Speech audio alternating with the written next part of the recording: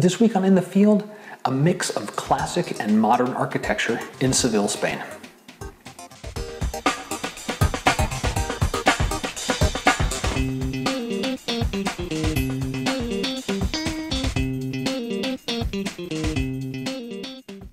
Hi everybody, my name is Scott Davenport and welcome to In the Field, and on today's episode, through the magic of the internet, we're going to zip over to Seville, Spain.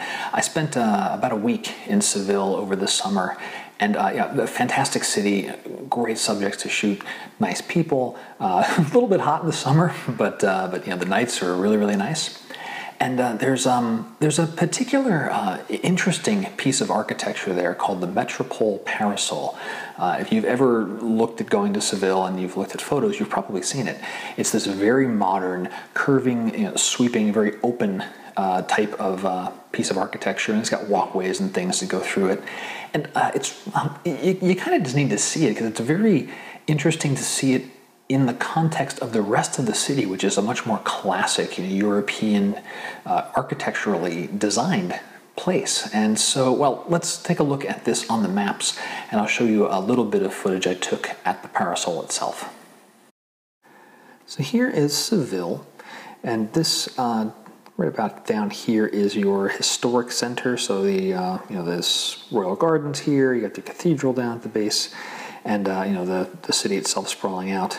And right here is this Metropol Parasol. Now, when I switch to the satellite view, you're going to be able to see, you know, very quickly, you've got, you know, your classic architecture here, classic squares, all sorts of, you know, buildings you would expect to see in a town like Seville. You know, even the bull ring down over here, and then this interesting structure here, you know, very different from anything else in the city. And sure enough, when you start to look at this thing, it is just really, really, you know, cool. It's, you know, it's ultra modern, nestled right in the middle of, you know, classic European and Spanish architecture.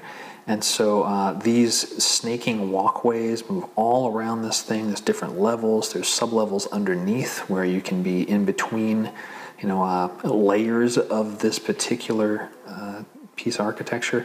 And so I went up here one night and was shooting, you know, along one of these walkways and kind of doing something like, you know, the curves of this in the foreground, and you've got one of the cathedrals here, and then of course, you know, the really large Seville Cathedral in the background. Let's just go over to the footage and I'll show you exactly what we're talking about. I'm standing beneath the Metropol Parasol in Seville. This is a very cool looking structure. It's just all sorts of sweeping curves, nice lines and patterns. It's getting close to dark. You can see the colors of the bases of these pillars, columns are starting to light up. This should look pretty nice. There's an upper viewing platform as well. I'm going to see if they'll let me bring my tripod up there and be able to get some nice views of the city skyline and the cathedral way off in the distance. There were no issues with the tripod. I was able to get up here without a problem. And so now I'm just waiting about 20 minutes or so. The sky should be nice and blue. It's a bit of a haze tonight, so we'll see. Hopefully that's not going to interfere with the color too much.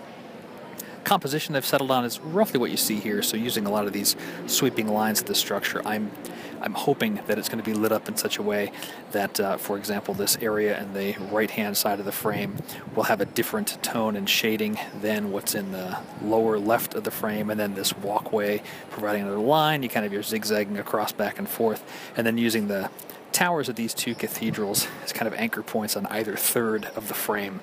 And so, yeah, it's just the waiting game now. And after that, I'm pretty sure I'm going to duck underneath again and take some shots of the structure itself. So the composition that I was going for here is kind of, you know, old meets new, classic and modern together, and it almost felt, standing up on the walkways of the Parasol, that, you know, its curves were reaching out to the older parts of the city, almost like a nod to architects from the past, you know, saying, you know, you've done a great job with the city, and, you know, well, here's our addition to it as well. Now, a challenge on this shoot was vibration. So this structure is very open, and so it does sway and move a little bit with the wind as well. And visitors, people like me walking around will vibrate the walkway. So you have your tripod there, but it's going to shake because people are walking up and down the steps and they're visiting and enjoying it just as much as you are. So a couple of things I did to combat that. One was increasing the ISO, and I ended up shooting, I think, around 1600 to get my final shots. So that would keep my shutter speed down, but I could maintain a small aperture, f16, f11, f13, something where I get the depth of field that I want, but by increasing the ISO, I can keep the shutter speed to, a second or two. The other thing I did was put my palm, like the full amount of your palm, on the metal railing that's going around. And you can not only watch for people using your eyes to figure out, am I going to have vibrations, and then feeling it as well. And so once things quelled down, I used the cable release remote, click the shutter, and I could get a 4 to 5 second window where there wasn't any shaking and vibration to make sure I got a good sharp shot. That's it for this week. I hope you've enjoyed it, and if you did, you could let me know. Comments are great. Likes, +1s, forward it to your circles and your social friends. That's all appreciated. Every one of those little things gives me the encouragement to come back next week with more videos.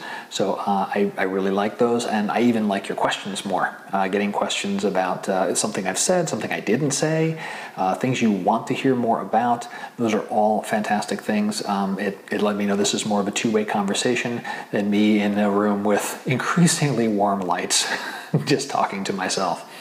So if you'd like to reach out to me, you can contact me through my website. Hope I can hear from you. And until then, happy shooting.